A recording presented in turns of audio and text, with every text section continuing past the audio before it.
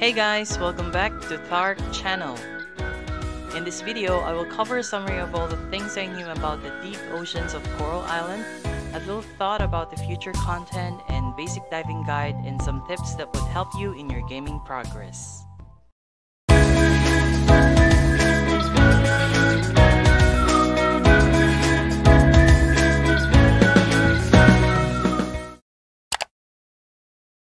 Diving is one of the major gameplay in Coral Island, as the main goal here is to restore all the coral regions and revive all the coral sites by cleaning the ocean bed through solar orb activation, which you will find while eliminating the trash and debris around the area using a scythe.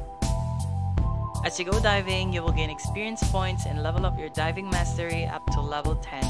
This includes clearing trash, cutting kelps, and gathering ocean forages scattered around the area.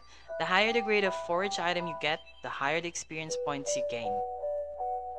Once you unlock diving in early game, you can access the ocean anytime from 6 in the morning until 11 in the evening. You will automatically be teleported back to diving pier when you pass the time limit. While clearing the area, you will obtain essential resources such as glass, scrap, wood, compost, hardwood, and stones from random debris, and some rare coffers that you can only find underwater, specifically the Shimmering Coffer, which contains specific artifacts that you can donate to the museum to increase your town rank. There are plenty of forageable items in the ocean, such as seaweed, sea salt, and different types of clams and mussels that are just around the corner. And the highlight amongst all is the kelp, which is the key ingredient to make an essence that will be used in enhancing seeds to produce a higher grade crops. This can be achieved by providing the necessary materials to Ling in the laboratory. Like ores from the mine, the kelp are also classified by grade, as we have bronze, silver, gold, and osmium kelps, all obtainable in the game except for osmium kelp. So far, I haven't found a way to obtain one, unlike the ores, which are possible to be obtained by method or by chances. There are also ocean critters that you can catch depending on the time and season when you do your diving. These critters can also be donated in the museum, and you can catch it by also using the bug net.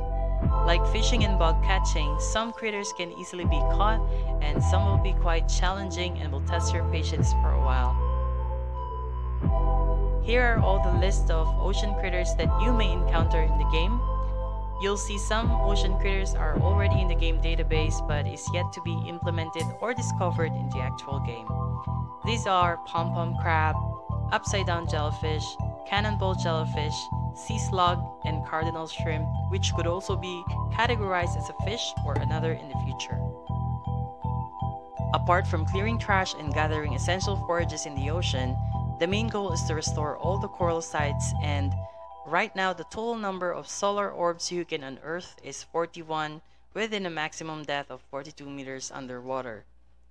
Here is the current map of Coral Island's south diving point, including the marked location of each coral towers or site in the game. I also included the location of the Turtle Gate Guardians that you need to feed in order to pass through the lower levels of the ocean. In this map, you'll also see the existing ocean forages for your guidance in completing your collection and offerings. Also, like the critters, there are some forages in the visuals like arame, red urchin, and green urchin that you might find new, as these objects are yet to be found in the game and could be included in the future update. For beginners, I have made a guide of items you will need in order to pass through the Turtle Guardians in the ocean. The Guardians will ask a specific item, which changes depending on the season you approach to feed them. And here's the list for your guidance.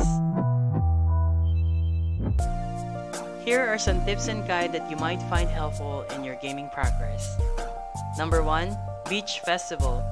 During this festival, you can get the chance to do diving without time limit, at least in early access, which I think for those who wants to finish cleaning a specific region without any time pressure, it would help a lot. Just note that you won't be able to collect the items while the festival is ongoing, and it's only possible after ending it, and you can collect all the loot you drop on that day until 11 PM in the game, which is very efficient if you slow down the time by 50% via game settings. Number 2, keep all the trash. Later on, the trash will be one of the most in-demand items in the game. Instead of using it on aesthetics or other equipment, you may consider using it on making sprinklers that will save you from watering your crops daily, and making kegs that will provide you artisan products that will give more profit than regular crops. Last but not the least, save for yourself. All the things that you've gathered, always make it a habit not to sell all the excess, and always keep yourself a few pieces of everything. Eventually, it will come in handy in the future. I'd like to get this chance to thank all my viewers and subscribers for watching my videos for the past few weeks, and it's way more than you can imagine how happy I am to know that you found something helpful to your game from this. Thank you so much. Still, I'm brewing for some more content, and I guess that will be all for now. Until my next video, happy gaming everyone. Play it your way.